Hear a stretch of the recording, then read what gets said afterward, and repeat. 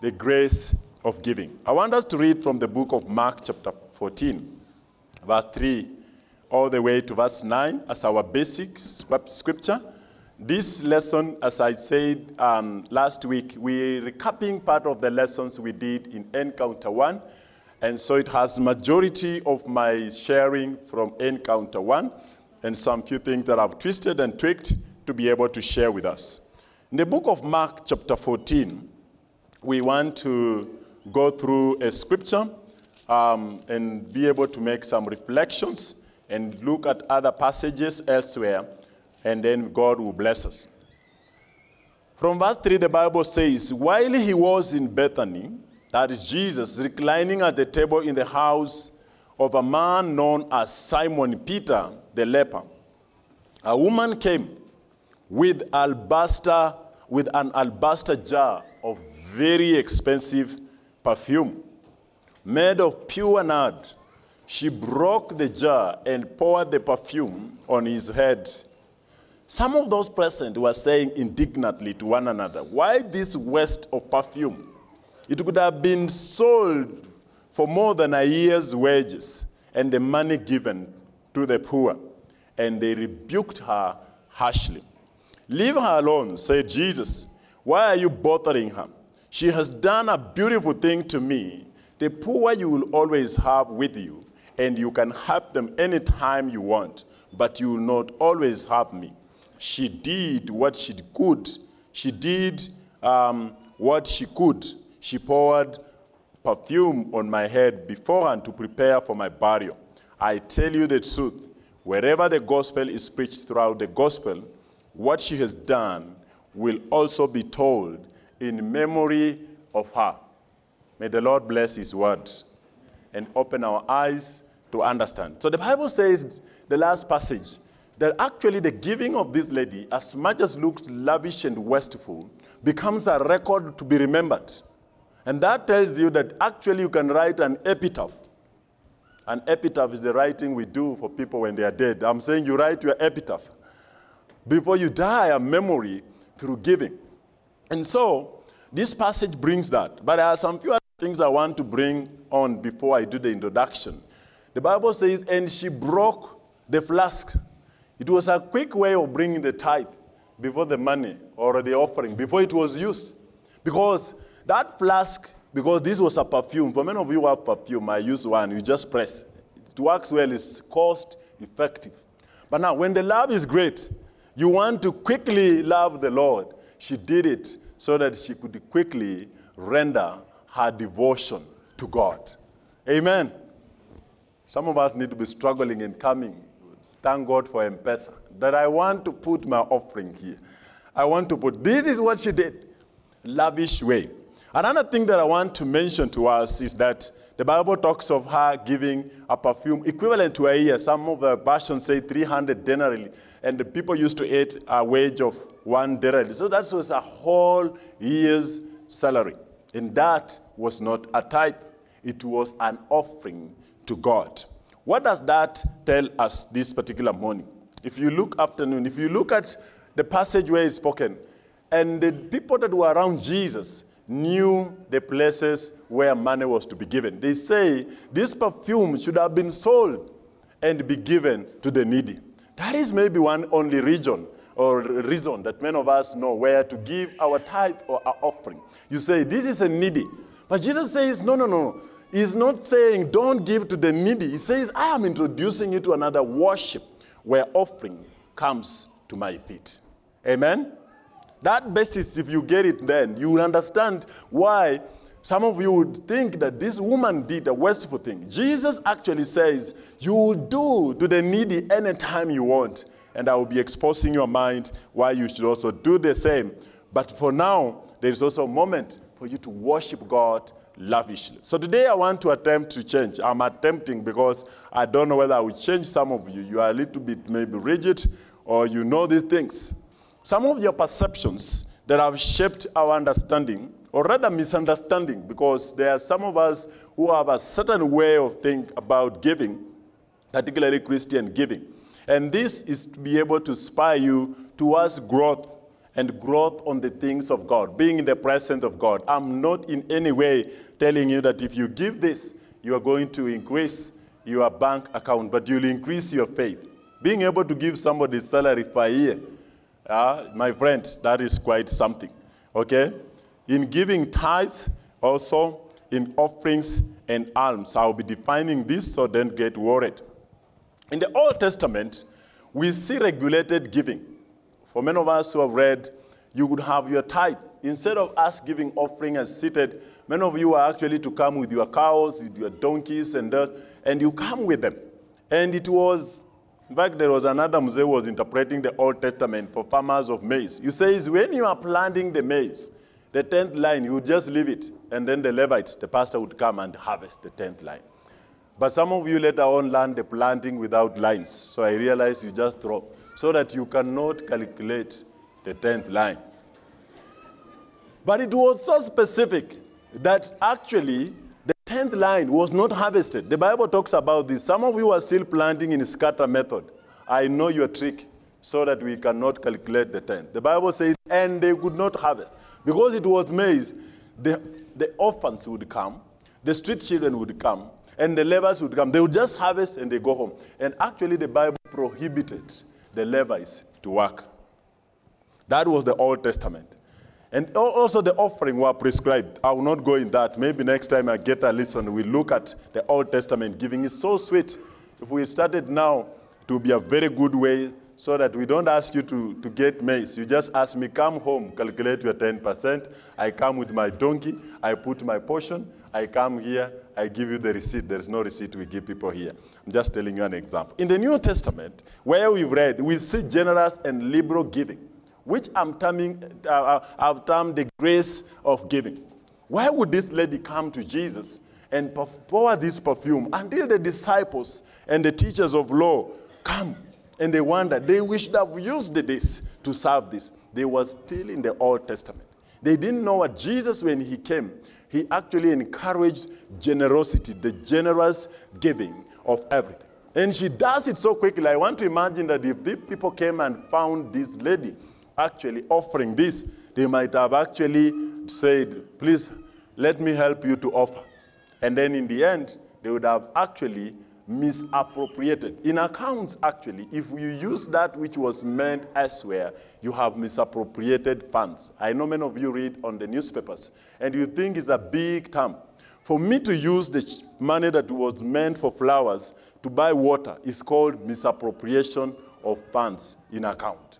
So, this lady would have been accused of misappropriation of the offering by the fact that she poured. But Jesus says and affirms, she is okay. He said, let her do, I'm there. So it's a generous kind of thing. And so Jesus actually reinforces the point that I've not abolished the law of us giving to the needy, because the needy were always there and they are still there. But that is not a reason why you should not be able to give your offering.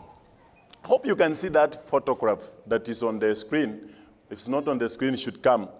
Story is told of two animals, the chicken and the pig were going to a hotel somewhere in a town, and as they were moving toward the shop, they realized that meal that I put there is being served, and they say bacon and eggs for breakfast. And then what happens is that the countenance of the pig just changes suddenly. But the eggs become, the chicken is very happy. And then the chicken, the pig asks the chicken, why are you so happy? And he says, I am seeing my contributions is on the menu. Oh, so I'm happy. I'm part of this place. I'm part of this congregation. He says, but why are you sad? And he says, whoa, I see myself on the menu. The moral story of this is that times, even in the things of God, some of us just do some contributions, and we are happy to make noise. But for some of us, our lives are on the altar. And so, it cannot just be rose every time you see your friend on the menu, on the table. You say, I'm next. And so the pig could not be anyway happy to see himself on the altar. It's just a depiction of seeing your own salary come here. I'm telling you, if you done that done quickly, you cannot be happy. It is something of sacrifice. It's a sign of surrender. In fact, one of the things we learn is your whole self in Christ. So you cannot joke when you are served on the menu. But God is inviting us to fully surrender to him with all our lives. Praise the Lord. Be happy. Actually, one of the things I want to change your misconception, because I'm also losing you, is that you should be happy like the chicken if you are the pig. That is the thing. Amen. Our basics about giving is that it started with God giving himself for Jesus Christ. In the passage we have read, Jesus looked like to be like the pig story. He says, this woman has done to me a celebration for my burial. What he says is, I have been slaughtered beforehand, so I'm on the menu to be eaten. And he's very delighted, actually. So it is God who sacrificed his own son. While many of us could be happy to be Christian, it took Jesus to sacrifice his only son. You know, some of you have sons, but anyway, you never sacrifice any. But if they get lost, it's very painful. Jesus says, this one is mine, this one I give him for the world. So giving started with God through sending Jesus Christ. And so it begins with giving of self. Seeing our meat on the altar. You know, one of the things that excites me even is to see even some of these worshipers, they sleep here. They are fully to God. They say, God, I fully surrender to you. And it begins with self. You will never actually give anything unless you're in the Lord. So it begins with giving of yourself, and then you can give your possessions. It is faith in action. We give our time and our resources. When we give, it begins time. Time is money. In fact, many have said that.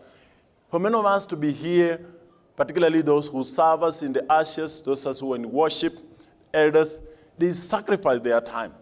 And we also sacrifice our resource. It is faith. It is not easy. Some of you are busy, but because of that, you always make time for God. God only delights in our offering when we are right with him. This woman, in the passage you have read, if you are keen, in some place the Bible says, and the leprous woman, she had been healed. And you know, leprosy in the Old Testament was a sign of sin. So it's an equivalent of actually none of us who was born with a dummy, with any of us who was born with sin, going to God and say, God, you have forgiven me. So I acknowledge this and I delight. I want to offer something to you. Praise the Lord. So when you are not right with God, I don't know who you give. It is God who you give when you are right with him. What are the types of giving that we want to learn about this morning? One is the 10% called the tithe. The 10% of one's income. It is the minimum we can give to the Lord. It is the starting point. Okay? Tithes are only taken to the church where you worship regularly. A tithe, in the right biblical interpretation, was the 10% of what you received. And somebody was asking the first service, but sorry I didn't mention it. It is because you give your whole tithe. Malachi 3:10 says, bring your whole tithe. Just like you are taxed from gross, you give tithe from your gross. You don't tithe from your loans. Your loan is not your money. Before you ever do anything, you look at what you ought to be paid. If you commit yourself to loan, then monthly you budget for your tithe as a whole of the amount you have, not the net after KRA. KRA taxes you gross. And that is how God, because the Bible says, bring the whole tithe to God. Did Jesus reinforce tithe? Matthew chapter 23, verse 23, we can turn there. The Bible says this in Matthew chapter 23, verse 23. Woe to you, teachers of the law and Pharisees, you hypocrites! You give a tenth of your spices, mint, dill, and cumin, but you have neglected the more important matters of law, justice, mercy, faithfulness. You should have practiced the latter without neglecting the former. So even where we read when Jesus talks about helping the needy, which is justice and mercy, Jesus actually comes so clearly in his word, which we believe as a Bible-believing church, that we can actually practice both the giving of our tithe and the helping of the needy. And I'll be looking at that. Actually, that takes us to what we give, offering. Giving out of free will. Once you give your tithe, you can give the offering to God out of your free will. And you give as much as you want, as much as God has enabled. The other giving is called alms. Now, this is the giving of needy, which does not replace the giving of tithe. Jesus says you should have practiced the latter without neglecting the former. So you can't say that I have been struggling with my pastor in my rural village, and he thinks that I should cut part of my tithe and be giving them. Some of you say, maybe because this church is here, it's not doing something. You think that you keep part of your tithe, and then it becomes you dispensing the tithe. The tithe is brought in the house of God.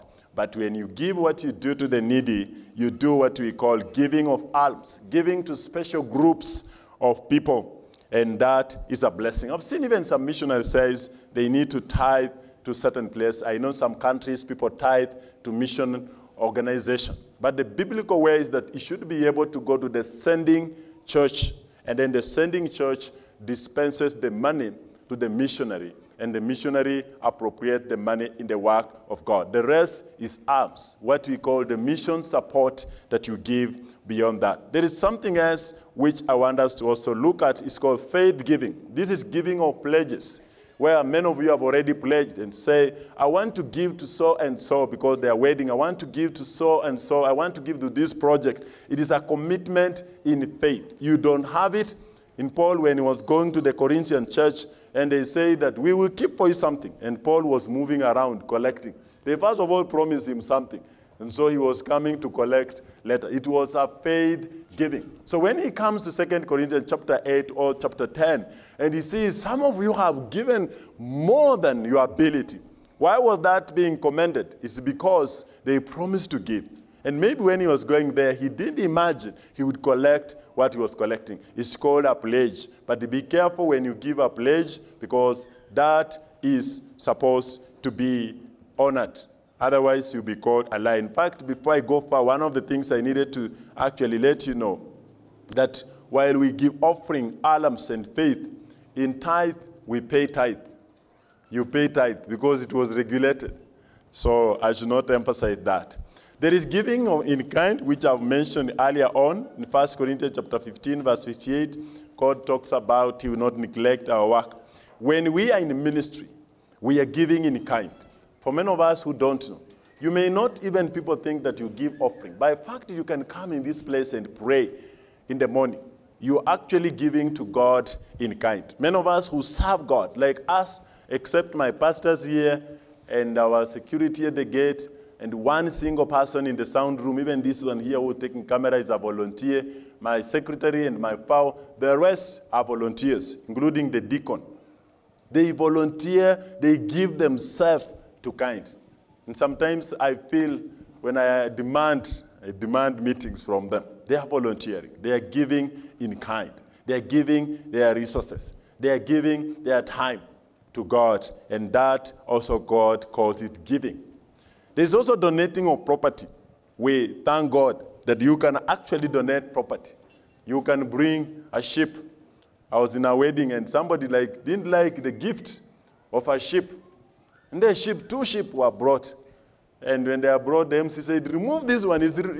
Now, no marash. It was affecting the old one. But no, to me, I would have received it with thanksgiving. God accepts us when we give our property. It could be a property from our flock and all that. And we thank God, even this place. I think we have ever had one portion of land here.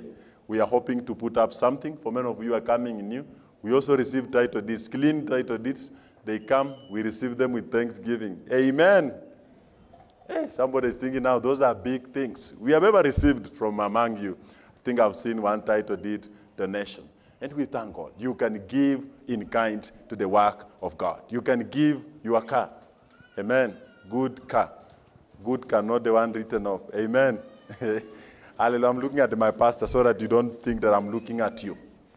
In tithes, I've already mentioned, when you talk about tithes, we are asked to give an offering of what we bring. And it has to be given to us. We know we give tithes out of what God has given unto us. Even in the New Testament, we see that tithe is referenced, and we do that without neglecting anything that we want to do, like mercy, justice, and other giving. I want us to look at some selected giving in the New Testament to reinforce the grace of giving. Because the grace of giving, if you like it, our elder, like Tabai said last time, generosity in giving. We see this woman where we have read an alabaster jar of oil. That is actually a generous giving, equivalent to a year's salary. In short, she gave 100%. Those are things you can practice. I know some of you just giving a year. If you have saved for last year, it's okay. I'm not saying you give beyond ability, but there are some of you who can actually give a year's salary and still live well. This is, amen. I'm not saying you do it because there is somebody who gave offering. I don't know whether I was dreaming or I was canceling. Long time, I can't remember. After giving everything to the house of God, and he comes and says, pray for me. They say, I don't have fare to go home. Now, that is not wisdom. Amen? I'm teaching you this so that you'll be open how to calculate and what you do. Because that looked like a test. So you need to go. Just go and take the offering again and say, go and do your mathematics again and hear God well and come. And come. This woman had no regrets for pouring the alabaster jar of oil because she knew what she was doing. She had fare home. She had food for the year. Amen? I'm not doubting God. What I'm saying is, don't go and do something, then you stand and say, what I had I've given to God, so I want fare to go home. If I have ability and the money has not gone, I'll just take that money and give you back to go and pray, and then you come back when you have made your mind very well. But it's possible for you to give in that particular way. Zacchaeus in Luke chapter 19, I would also want us to read, so I'm not quick. Let's turn to Luke 19. He also does a certain kind of giving. It's in the Old Testament. And the Bible says in verse 8 of Luke 19 that there was a man called Zacchaeus. But Zacchaeus stood up and says to the Lord, look, Lord, here and now I give half of my possessions to the poor. And if I have cheated anybody out of anything, I pay back 4 times the amount. This is giving in the New Testament. For some of us, actually the proponent who are against the tithe, they think that when the tithe is removed, then I become free of giving. The Old Testament actually reinforces higher. Zacchaeus does half. Half is 50% of the possessions. So he did half this lady. And that is also a generous giving. The widow's offering. The Bible says, and Jesus sat when the people were bringing offering. And a certain widow came and put 2 copper coins. When Jesus looked at that and knew how this woman lived and worked, he said, this has given out of poverty. Seemed like this lady had given everything she had earned for that particular day. That is grace of giving. The giving that goes beyond. Actually, for many people who read the Bible, for you to get to the place where you enjoy generosity, you will enjoy the gift of giving. For some of us who don't enjoy the gift of giving, one thing that I recommend to you is you can only give tithe. Because the gift of giving, there are people here who are givers. You have seen the mother who gives the children the food, and then she sits back. Now, that is a gift of giving. There are people who love giving. They can give in faith, and that is a grace. And this is where this woman is, and they lacked nothing. The early believers in Acts chapter 2, verse 45, the Bible said, and they sold their properties, and they brought everything, and they ate together, and none of them lacked anything. They actually did the act of generosity, the act of enjoying the grace of sharing all that they had. in 2 Corinthians chapter 8, which I didn't read, but you can read later on, chapter 9, and this, we see people giving according to ability, beyond ability. What we are trying to do even in the men's project is that you can give according to ability. If I was a good charismatic preacher, I would have counted your number and I said, we want 250,000, everyone give 1,000. But some of us, 1,000 is difficult. But for some of us, actually, we can give 10,000. We can give 20,000. We can give 100,000. Actually, people can give that amount of money. Praise the Lord.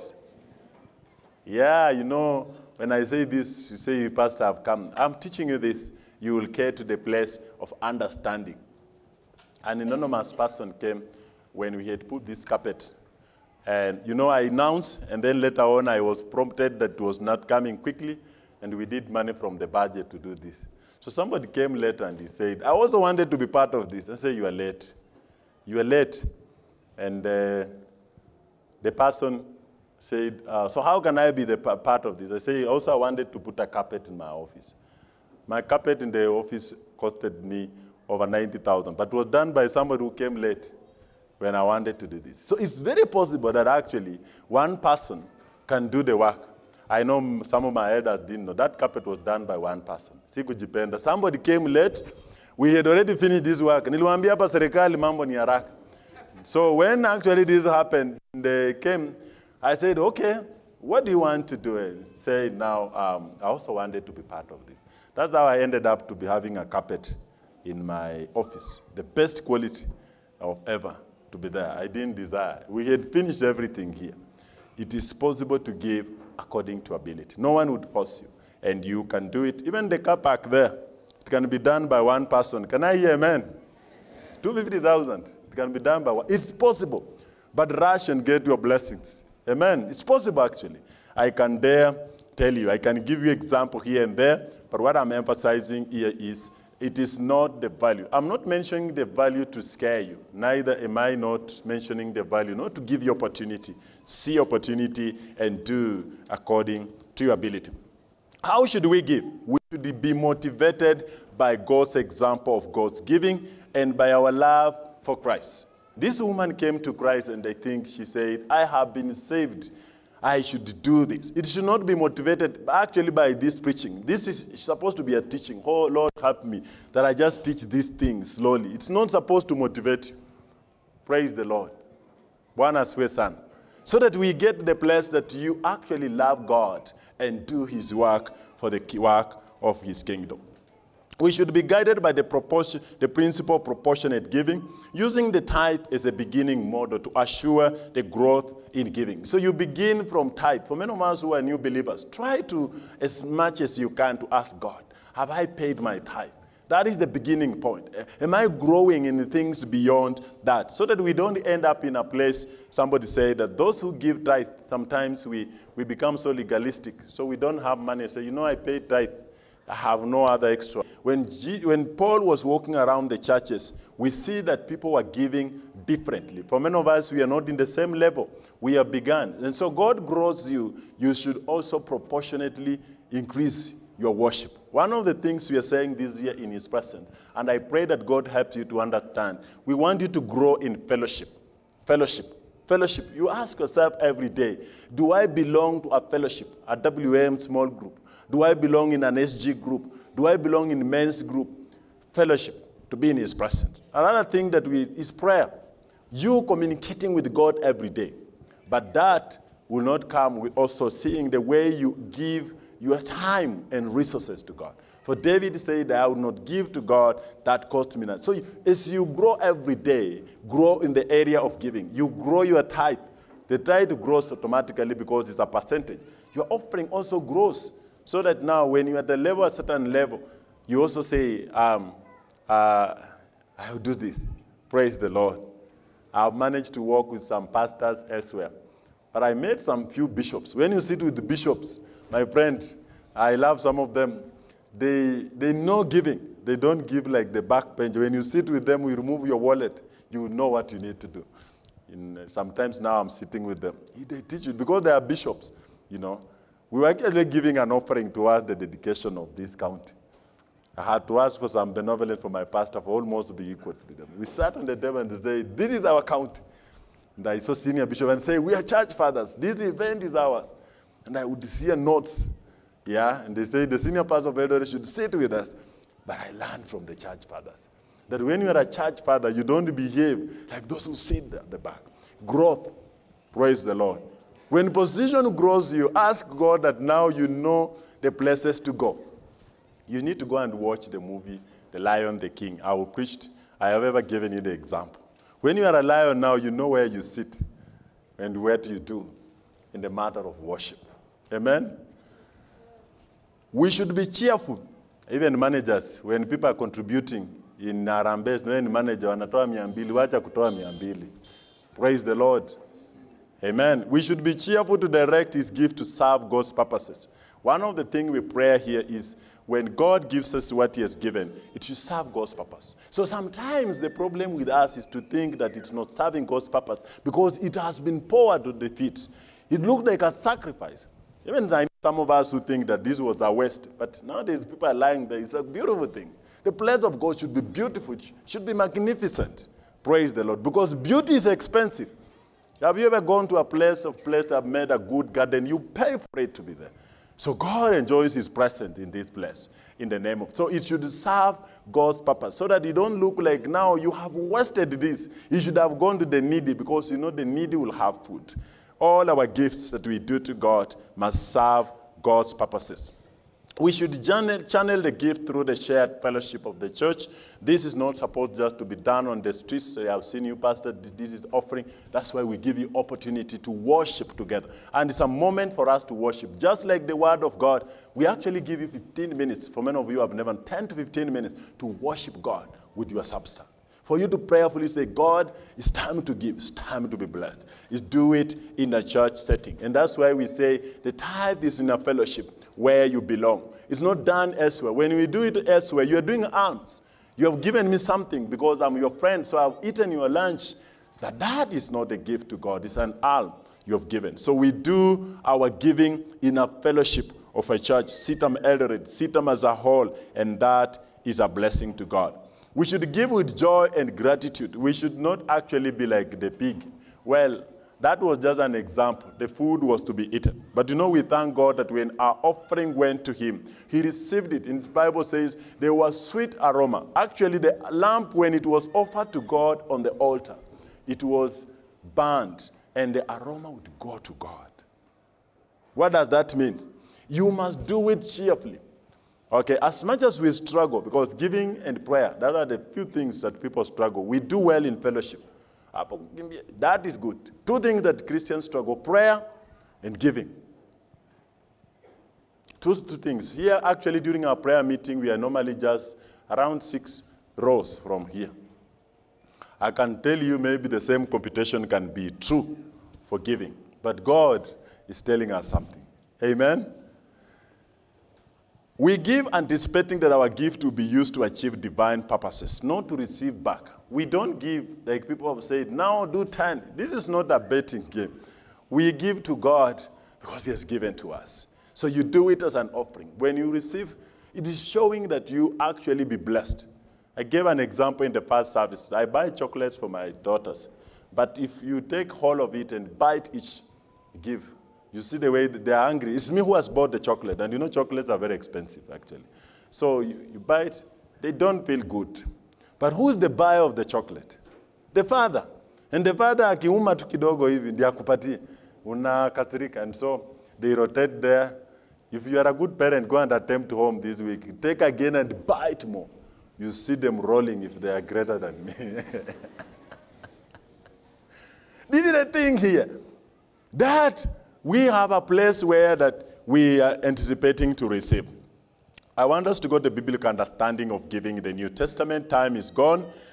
The individual's gift is to begin with self. I've said that you cannot give to God until you're in him. Actually, many times we struggle. It's because we are still in our flesh. When you learn giving, it will be just like raising up the hand. You just be the way we come here and we pour ourselves to God. It begins with ourselves, giving our lives to Christ, giving yourself to God. And you see, it's not a waste to be. Actually, no, Paul says, that salvation is like foolishness to many of us who believe. You know, sometimes when you realize somebody giving their 20,000, 30,000, 100,000, that was the worst. But it is because they have given themselves to Christ. The gift is for personal response. It's voluntarily. It's not to be forced that now do this, this will happen. When you do whatever you want to do, Jesus said you'll be able to. In fact, Jesus did not answer some question related to these things because he expected people to know. He actually understood they knew that tithe was non-negotiable. So when he went to other matters, he would only explain to them and leave them. Why was he doing that? He wanted them to know it as a personal responsibility. You will never actually get us, even as a church, as a follower of the Bible, coming to you and say, you didn't pay tithe. But I've seen even some denominations, when you die and you have not fulfilled your tithe obligation, there is a minimum you need to do and the pastor comes. For me, I will just come. In fact, I will not ask you whether you tithe. I will just be there. We will do that group music we normally do and thank God and pray for you and we go. It is your personal responsibility, and that should also be able to strike you as we're talking about in his presence. There are things you're supposed to do as an individual. The believer is to reflect the response to the grace of God working in his life. 2 Corinthians chapter 8, verse 9, you can be able to look at the grace of God. But look at even that woman in that place. She, the only one, knew why she could give an alabaster jar full of oil, because she knew what God had done for them. For many of us, actually, God has done great things for us. We have no reason to not thank God. You started a job with nothing. Some of you are volunteers, and God has blessed you. Don't see that this is too much expectation. Grow in the grace of God. There is a growing in grace. Somebody preached about grace, that grace is able to lift you up. So the greater you are for things, you do greater things. The grace. Some bishops call them his grace. You know those churches? When you get at a place, they call them his grace. So they are walking in a certain dispensation whereby the grace is greater. So don't just remain the same place. Year after year is your 50 bob or 100 bob. I'm not saying 100 bob is good. But God is lifting you. You are his grace, the bishop. His grace. Hey. Anointed. This should teach you something in terms of this. Response. Look at what God has done to you. Give thanks to God and say, God, I was sick, I'm healed. Now this is an offering to you. May I live more that I may worship you more. Should be a desire to walk in his presence. The examples of Christ giving is a guide to a Christian. I've mentioned that. The giver is sure to concern of human needs. Jesus says that you will always have the needs, and please, after this, go and do whatever you do. But now, allow the alabaster jar of oil be poured to me. So he's saying there are human needs there. So our giving should also show concern of human needs. So don't think that we are negligent of that. As a church, we have anticipated every first Sunday of every month, we do the appeal for mass basket. That helps some of us who don't have anything to eat. They have something that they can be able to share. And we want the house of God to always have something. So when pastor is here and somebody is coming and is saying, I don't have anything to eat, be happy. Actually, they told the visitation ministers and SG, somebody came to my office and I had been served tea. It was about 11. I had not taken tea. And the person says, Pastor, first of all, give me tea. You know, we get all kinds of, give me tea. So I had to ask Beatrice, our secretary, to go and serve the person tea. Then they finish, then they come. And truly the person was hungry. We meet their needs. Nakaona chai in Satano, there was tea. I think I was busy, and also lunch had come, it had been served. And the person was very categorical. He says, Pastor, can I have your tea and your mandazi? Our giving should meet needs. So kaenda then akuja tukaomba. So we cannot actually over-spiritualize the needs that are among our people. We seek to meet them as God enables us. The gift is to be a concrete. A concrete means it's a love. It's a love for each other. I was watching comedy. I hope this will not be misquoted. This comedian, Jugush, on Valentine, had a gift of phone to the girlfriend. But it was a good box of a good phone. No, the box of a phone, but inside there was no phone. There was a Bible, a small Bible. So they laughed with the person they were doing comedy. And then when the lady opened, he said, oh, this is what she was angry. Well, it was comedy. But the lesson is, it was fake. It was fake. When we give God and opens our tithe envelopes, is it a concrete love? Go and watch that episode. That young man knows how to joke. And I laughed because love was not expressed the way this man and this person said, I have a phone. And they opened, there was this small free Bible of Gideon's in that particular box. And the girl, he laughs and he goes in. It was not concrete. While that is a joke from that young man. But sometimes we do comedy with God when we are giving our tithe, when we are giving offering. And he opens and he says, oh, this is it. I should not emphasize this. The gift should be proportionate. I've said this of your material possessions. I should not. What are the benefits of giving? The Bible says in Malachi chapter 3, verse 16, that test me and see if I will not open the heavens. While many people misquote this concept to make the prosperity teaching, it is the only passage in the Bible where God asks us to test him in giving. I want to tell you it is biblically true that God asks us to test him. For many of us actually who want financial breakthrough, the solution is finance. So don't cry more. Your money, it's not your money. God's money with you must start to be fellowshipping. There is that connectedness that needs to be done. Some of you are good keepers of money because somebody taught us that there is a difference between keeping money and saving money. So I'm saying some of you are good keepers of money. You have kept even the old notes that is already obsolete. It's in your safe. You have kept it very well. You don't want anything. But if you make it circulation, it gets value. It gets value. It gets value. So God actually invites us to test us in that area. And it's very biblically right for even me to teach you. Those of us who are seeking financial breakthrough this year, it's good I like laying hands. This is the small altar call. Learn to be able to allow God to be part of your money. The danger is this. For many of us, we have idolized money. So we feel like even giving somebody, some of you are mean even, you have idolized money. So for God to remove idolatry of money from you, he must teach you and me to actually offer something to him.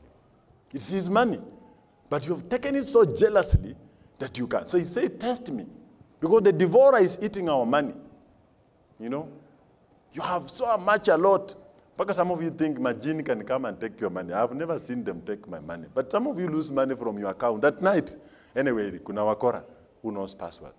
But truth be said, faithfulness in the things of God will give you financial breakthrough. For some of you, you want to be in the financial breakthrough. Even if it's 100 bob, just be faithful. Go and give God your 10 bob. Financial breakthrough. It is not prayer. There is an alabaster I do here. That one, no, they cannot. Giving and tithing honors God. That's a benefit. We don't do it for ourselves. We do it to honor God. One of the things we don't declare who gave what. It is a secret and we know it's for God. And that ends there. That is the good thing of being here. And it is because it honors God in where he sits. It brings joy and fulfillment. For many of you who are good givers, you'll always realize it's good. I know sometimes people buy for me soda, you feel good when you take that soda, particularly free soda, Elder Philip. That's good.